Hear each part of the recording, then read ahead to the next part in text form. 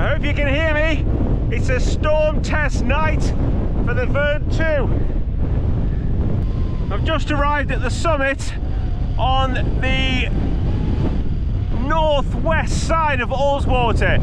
The winds are blowing around a constant 35 and hitting up to 40. So I'm going to get the dog in some shelter and get the Vern 2 pitched. Now what I've got for the dog is the German dog lair. It's a specialised bit of military equipment, but this is the dog version. So I'll get her sheltered in here. Got a zip, hold. Honey, come here.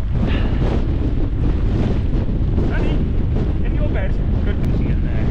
Now that. You go, lie down.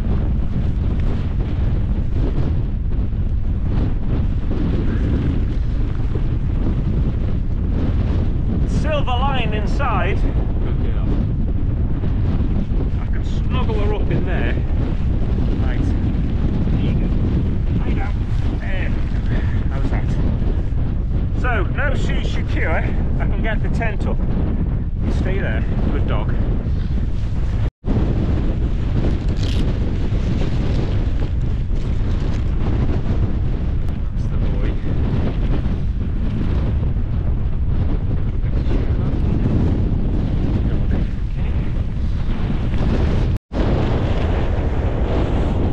Double pegging this end.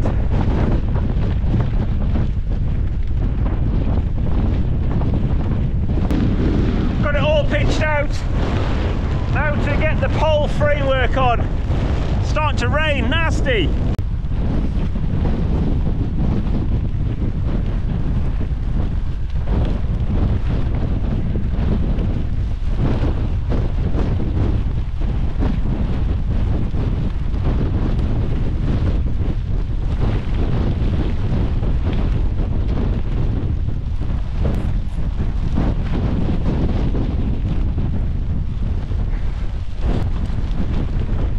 Right now, I wish I had two people.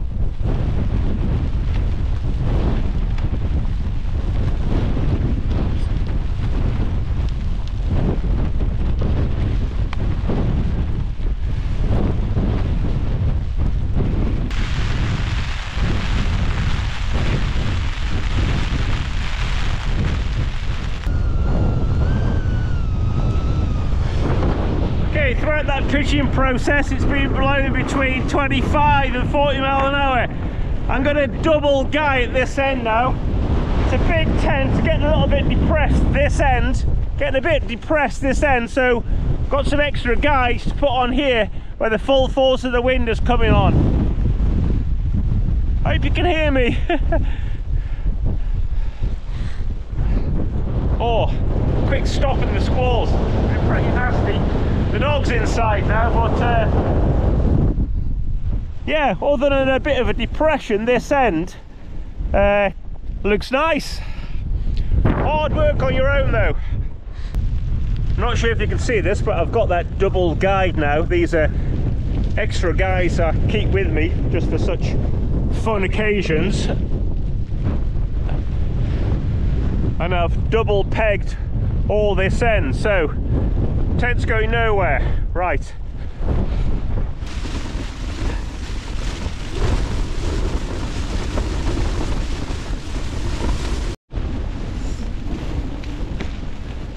Okay, I've got the dog dried off and she's in her waterproof bag there, and she'll keep her moisture inside there until I can get her a bit more dried off.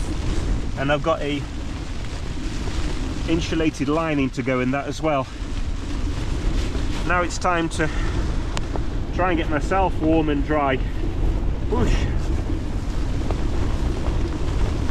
Shut this door, shut the night out. Okay, so she's had some food and now she's inside the liner, inside a bag there. Fantastic. How was that? Okay? Cozy? So how's the tent holding up against this 30 mile an hour driving rain? Now you'll notice a couple of damp patches here, and that's from where it was open a little bit there. It was blowing in through there, and I've shut those. The seam line's all absolutely fine. You can see the rain hitting the tent there. Up here's all dry. The odd bit of moisture there, but I can't see anything on the seams. Again, I think I had this open before and it was driving in under there.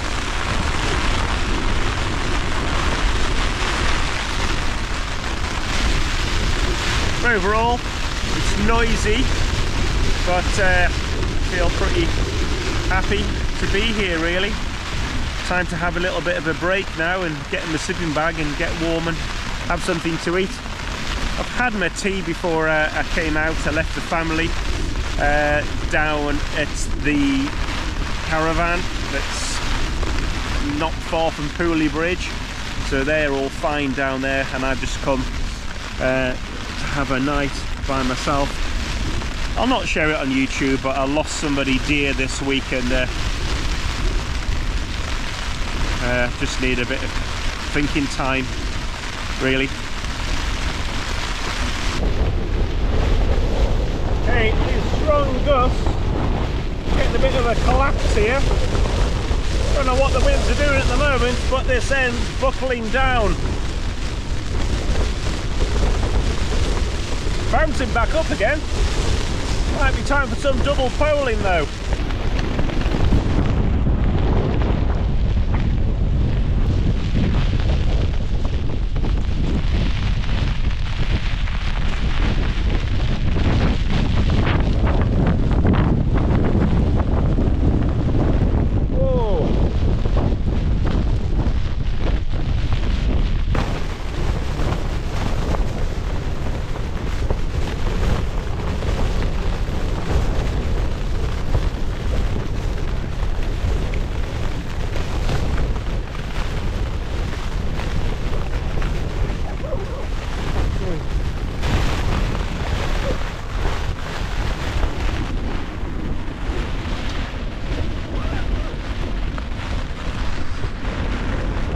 Okay, that's not gusted there, I don't think, above 39 mile an hour. I measured it before.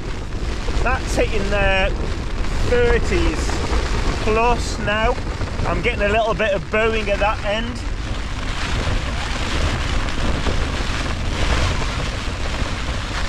This wet's just from when I've had the door open.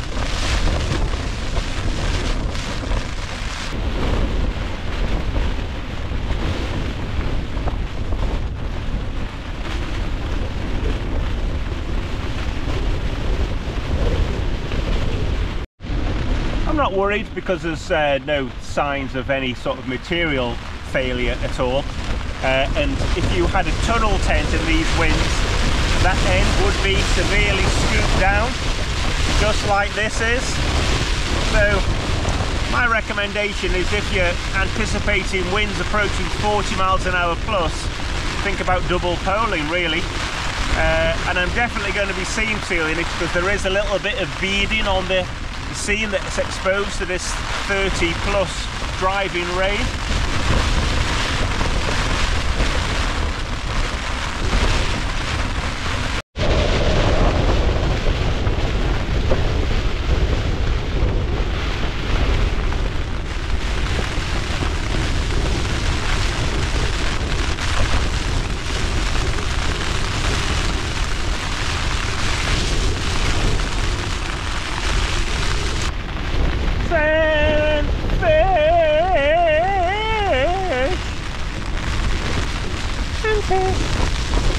Now, the other use for the spell duking is, should I have a total tent failure, which I kind of hope doesn't happen tonight, I'll have a warm bivvy bag to survive in.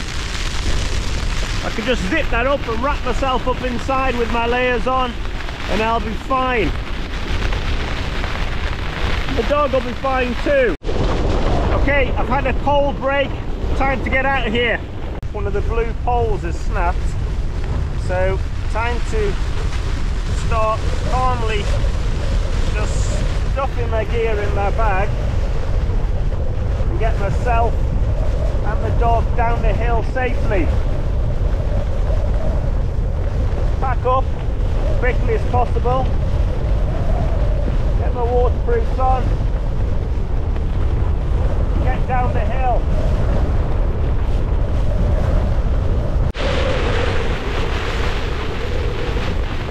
This amazing dog's nonplussed at all. The tent's collapsing on top of it, he's just lying there calm. Brilliant dog.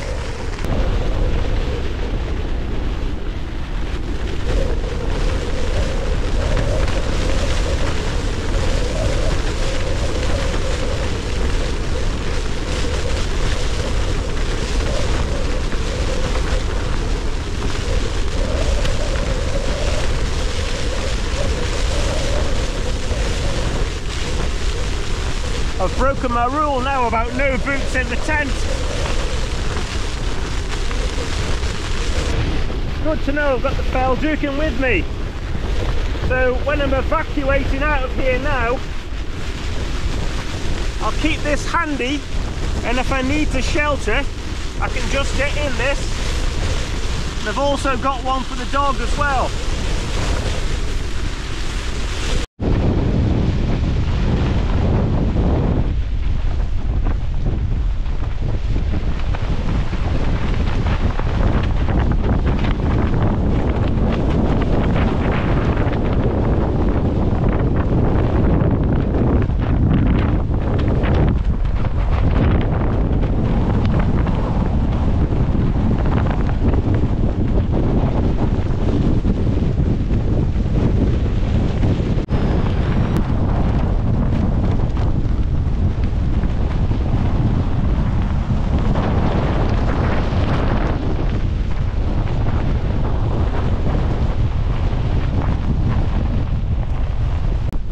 Just checked to make sure everything's secure on my bag.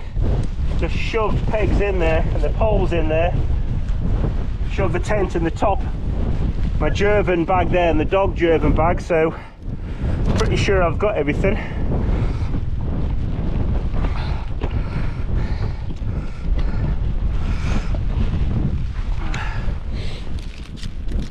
Let's see if I can get those in there a bit better. Even though they're broken.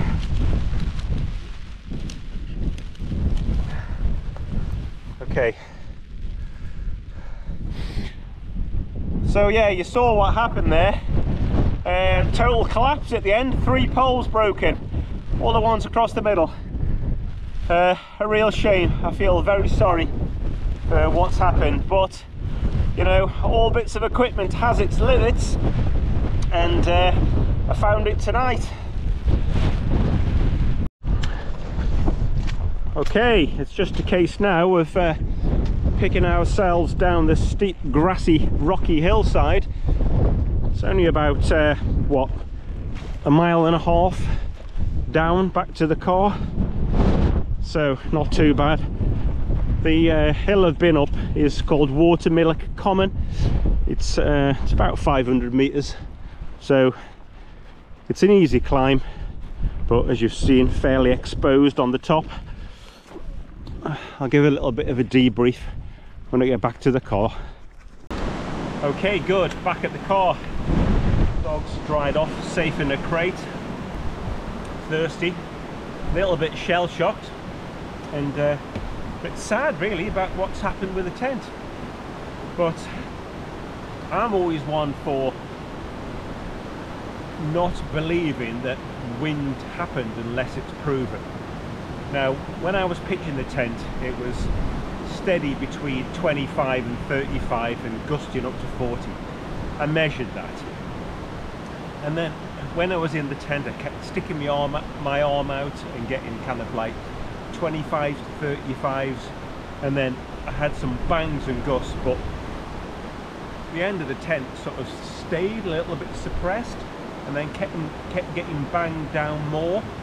And some of those heavy squalls, I'd only be guessing, but you know, it was definitely above 40 miles an hour. I don't think it was above 50, but somewhere above 40, and that caused one of the end poles to snap. And then as I was taking the tent down and started to release some pressure for some of the guys, other 2 poles, the hook poles, followed suit. So I had 3 broken poles then, and the tent was pancaked. The dog was still inside up to this point. She catapulted out, but fortunately I had the dog German layer for it, and I could wrap her back up in that and keep her safe and dry. So that's a bit of equipment I'm never going to be without. So before anything happens about this video, I'm going to speak to Nortent tomorrow and give them some feedback. But in its present state now, the Nortent Vern 2 remains a great tent, but to be on the safe side, I wouldn't plan to use it in winds predicted any stronger than 30 miles an hour at this time. So for it to be kind of like really 4-season storm worthy, there's evidently going to have to be some changes to make, and whether that's to habitually double pole it, or the pole diameter or design or manufacturer changes, I don't know. That's not up to me, it's just up to me to feed that back to Nortent, and I'm sure they'll be super responsive. Thanks for watching, and we're safe and fine.